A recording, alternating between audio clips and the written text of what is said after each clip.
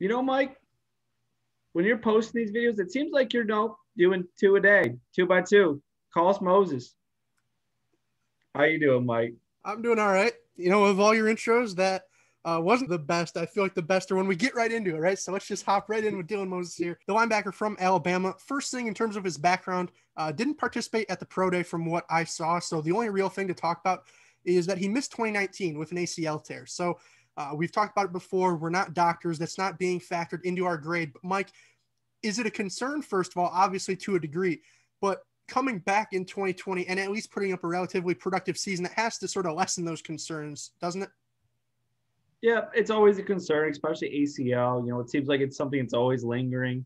But no, coming back, being productive, I think, out of a linebacker position is one you can get away with it. Other positions that might be a little bit more based off athleticism might be a little bit more concerned. But to the back of my head, but no, obviously not, especially saying he kind of did back up that sophomore season with his last season at Alabama with some real productive numbers. No, that being said, that's an interesting thing to note. That sophomore season, after that, a lot of people thought he was going to be a first-round linebacker prior to the ACL tear. Then before the season in 2019, obviously just before week one, I believe, tears it. And then now I'm seeing him outside of the top 100. So it's a pretty interesting contrast because I'm not necessarily sure just how much the ACL affected him in that regard, but it seems like he's falling down boards drastically. So in terms of where I would have him on my board, ultimately, obviously dependent on my grade, the thing with him is I just don't necessarily know what he does incredibly well besides his just general athleticism. I would say he has good range in pursuit in terms of sideline to sideline, kind of on cue, not quite to the standards set by Micah and Owusu, but sort of in that Nick Bolton range, I would most certainly say. In coverage, I thought he was solid. I wouldn't necessarily want him going again, man up against the more dynamic running backs in the league, but I think that you can get away with him playing that sort of middle zone from time to time. In terms of block shedding, I would say that was actually his weakest area. 6'1", 225 with some minimal technique in terms of stacking and shedding. It just didn't work, right? He was getting eaten up quite a bit, which I would say was even more disappointing considering the sort of space eaters in front of him, right? You would hope that he'd be able to, just evade that one block and bring down running backs for a ton of splash plays, but it more so seemed that he was also another guy who was kind of eating space from time to time. Otherwise, in terms of his IQ and awareness, I thought it was solid. Again, not quite up to the par of other guys we've seen.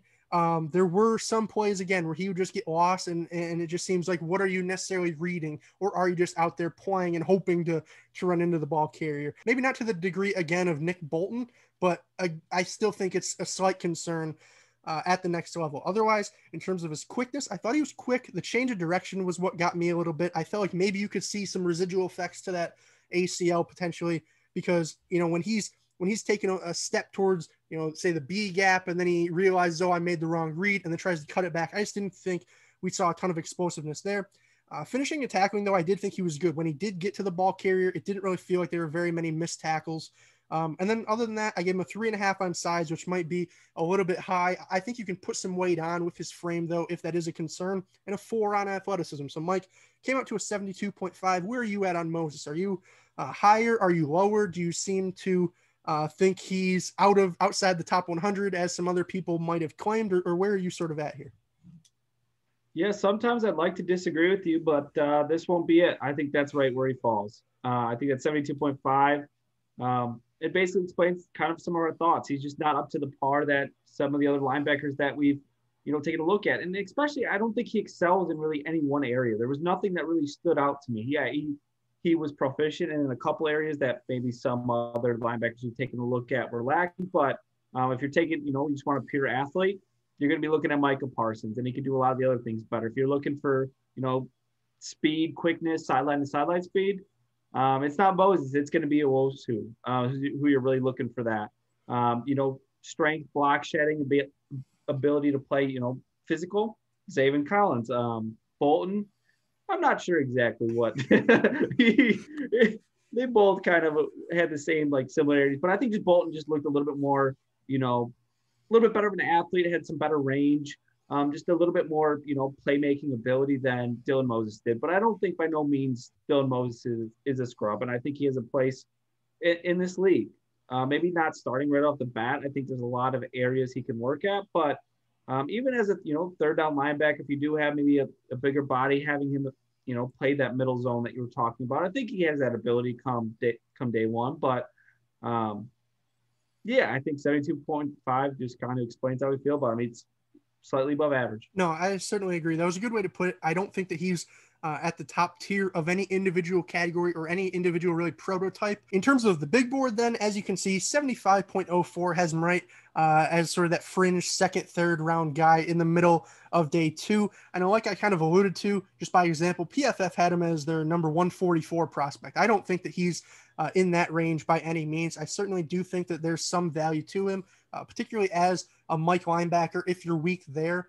I don't think he necessarily has the range and quickness and sort of ability to run guys down in pursuit that you'd maybe want on the weak side. And I don't necessarily think that he plays physical enough to be on the strong side. But I do think that if you have a relatively strong linebacker core already and are just looking for somebody to sort of plug and play that can do a little bit of everything pretty well, I think Moses could be a solid day two selection. So Mike, kind of looking at the big board, with your own thoughts, do you think you agree with that, or would you say lower or higher relative to these guys that you're seeing him on the screen with here? I think right there, I'd probably put him a little bit lower. My grade would end up being closer to early round 3. There's probably some guys in that third round grade that I might be taking above him just for pure ceiling sakes. Some guys that we were talking about was Away and McNeil, just kind of have that higher ceiling, but Moses probably has that higher floor. So I think that's right. At this point, we're getting really nitpicky. It's a matter of a couple points that's really differentiating these players. So I think right there. And if a team took him late in round 2 or early round 3, I think that's right where he belongs. I think it's a really solid value at the pick. No, I definitely agree.